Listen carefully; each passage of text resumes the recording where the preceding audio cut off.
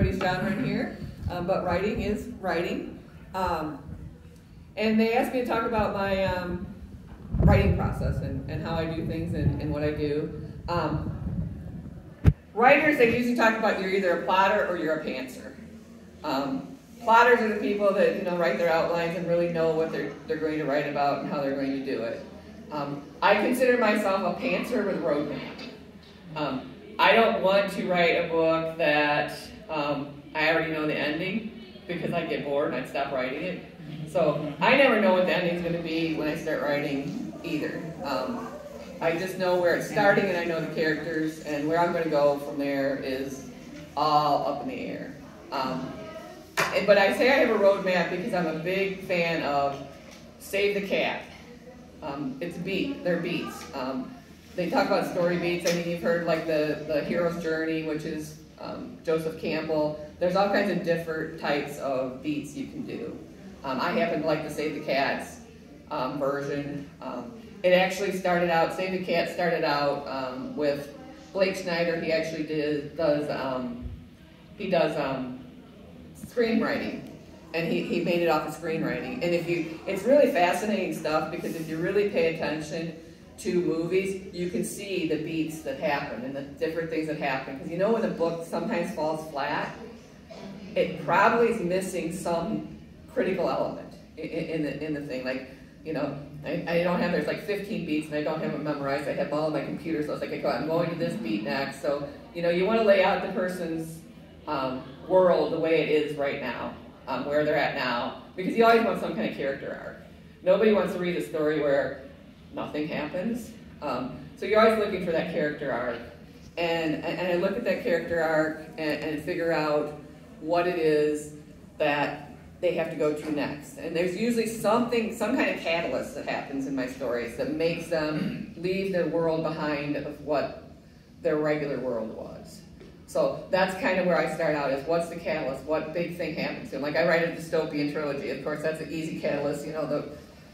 Everybody's dying, so why is that happening? And as I go, I follow these beats, so that's where I have a roadmap. I know which beat to go to next, so I rarely get writer's block, because it's like, okay, now I've got to go to this beat, now I've got to go to this beat. And then at the midpoint, in Save the Cat, it's always about whether you have a false victory or a false defeat. Because usually, how the stories, you get to this middle of the story in a movie or something, and it's like, well, where's this going to go? Because, hey, they already made it, or life is just in such bad shape. So at midpoint, you usually turn it around on its ear. And it's like, okay, they think they're going great, well, then everything falls apart. Or everything's starting to fall apart, so then you start to have things go together. And then you always have to have, one of my favorite beats is the dark night of the soul. When the character hits that really low point of, how are they going to recover from this? How are they going to learn their lesson? And the lesson usually is, that's one of the earlier beats, the theme stated beat, which is, what's this really about? Because most characters and most of us in our lives, we think we want or need one thing in our lives, and we're usually wrong about it. We usually need something else. So our characters start out thinking, this is what I need for life to be better for me, and they're always wrong. And usually some other character tries to tell them they're wrong, but you don't listen to other people. You have to learn these lessons for yourself. So when they hit the dark night of the soul and do some of those things, they really figure out what they really need. Because it's always about their want. Well, this, if I win the lottery, then my life is going to be good. If I do this, then this is going to be what's good. So you always have to have them find themselves in the end. I mean, that's why we listen to stories, isn't it? And why we read stories, because we want to see somebody come up with something and say, wow, I figured out, that whatever that thing was. So that's kind of the process I do when I write. I try to write 3 books a year. I mean, I have a publisher, so I'm on the publishing schedule March, July, and November. So I'm pretty disciplined, so I know I've got to be doing this piece at this time, I've got to submit it by this time, I've got to do this by this time. So, because I need to do that, I do work full time, so I do need to have that kind of structure, or I could be sitting on a manuscript for a long, long time. So I know, like right now, I have a book coming out in November. I've got one that I just finished that's now with my beta readers, and I'm just researching the one that I need to start. I've already got all my books for 2023 written. So they're all ready, so I'm already starting to think about 2024. So there's a lot of those kind of things that you do that you know, every author's different though. So, you know, we all have our own different techniques, we all have our own way of doing things. That's what works for me. Now some people may say, oh wow, that's just way too anal, you know, what are you thinking, having this scheduled out, doesn't that ruin your creative process? But for me, it gets the decision of what I'm supposed to be doing out of my head, because that will get in my way of the creative process if I'm always like, okay, when do I gotta start this? I got this little chart that says, okay, it's November, this is what I'm supposed to be working on in November. So that helps me. Now other authors may say, oh, that's not for me. So the writing process is different for everybody, but it's a very, I find it to be a very rewarding thing. It's, you know, you can take your characters anywhere. You can, you know, you kind of have control. Now, people that don't write don't understand the statement, but, you know, I'll come out, you know, from writing, it's like, oh my God, I cannot believe my character just did that. They did something I was not expecting them to do. People, I see the writers in here nodding, saying, uh-huh. And you know, people that don't write are looking at me like, aren't you writing this? I'm like, yes, but you would not believe what they just did. You know, they fall in love with the wrong person. They just do stuff that you are not expecting them to do. And that's, you understand. I cried when I killed off the character, and I was like, yeah, and I've done that too. It's like, why did she have to die? Dumbass, you're the one that killed her. But definitely, I mean, that's the fun part of writing, though, is because you just are able to, you know, you're on a journey with your characters, and they talk to you. I mean, my characters like to shower with me a lot because they're always in my head when I'm showering, and I'm scrambling for a notebook. I mean, you know, my notebook is all messy because I've, you know, got it all wet.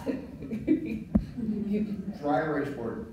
Dry erase. I do have little post-it notes that some of my friends bought me that you can actually put in the shower and write on, because that's when, and I figured it out because there's nothing else to do but think when you're in the shower. I mean, you kind of got the showering piece down so you don't have to really think about it, but everything else you're thinking about other things, and that's the only thing you have to do. So they're always giving me ideas in the shower.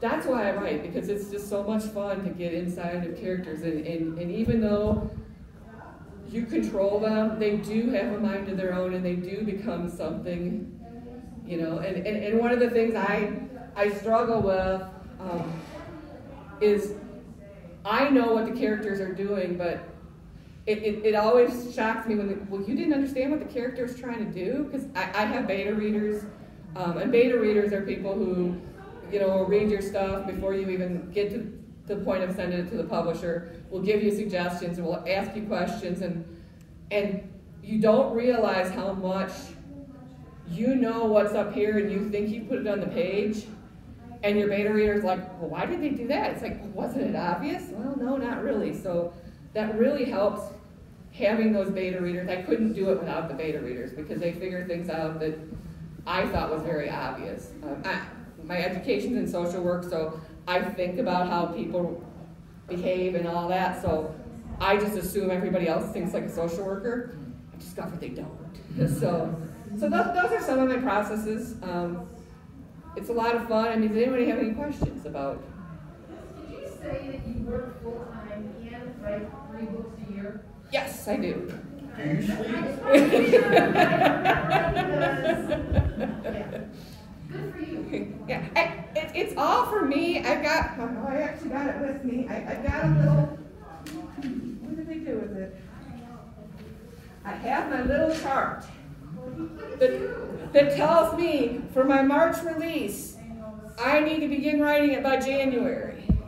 And I have what I'm supposed to be doing. And the thing is that when you're doing this, when you're doing 3, you're not really working on just one book at a time. Because I'm writing one, my publisher's editor is sending me edits back for one of them, and my beta readers are sending me, so right now I'm really working on, I've got my November release coming out. I've got my March release is already with it's already put to bed, done, it's already up on Amazon. My July release is with my publisher right now. I'm waiting to see if I get a contract, and that will soon go into edits with the publisher. My November 2023 release is now with my beta readers. And I'm doing research for my March 2024 book. So it's all just,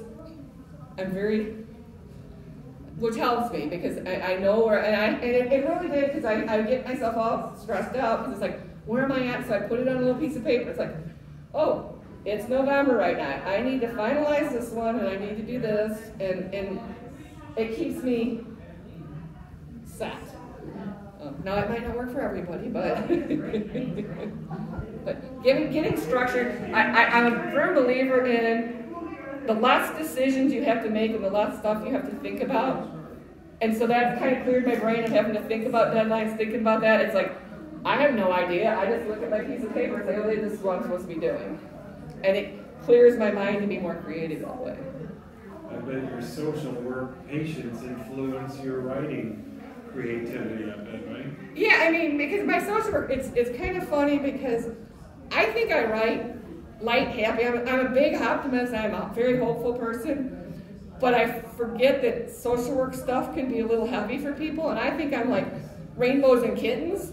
And it's like, okay, well, your first one had domestic violence in it. Let's see, they had the end of the world. My new holiday book I just finished writing is a holiday one. I'm like, oh, this is Hallmark-like. Well, it's set in a homeless shelter, so maybe it's not quite as Hallmark-like as I think it is. But yeah, so my social work and really climbing inside of people's heads and really getting to the depth of the emotions is pretty much what I focus on a lot with my writing. So. And you learn to do that structure thing probably from school, from college, right? Yeah, I'm just a very structured. I can't do that. I wish I could. Yeah, I'm lucky that way. I'm very structured, and I like to find like different. I write in a program called Scrivener. I don't know. I love it's Scrivener. I would not write in Word anymore because I have all my Save the Cat beats right in Scrivener. And then I write scenes and I throw them into each of my beats. And I don't do chapters until I convert it over to Word when I go to edit it. So I'll convert it over to Word and then I put the chapters in. And one of the coolest advice I ever got from somebody is when I edit now, I have the computer read it out loud to me. Yes. Instead of reading it myself, because you don't hearing it read out loud.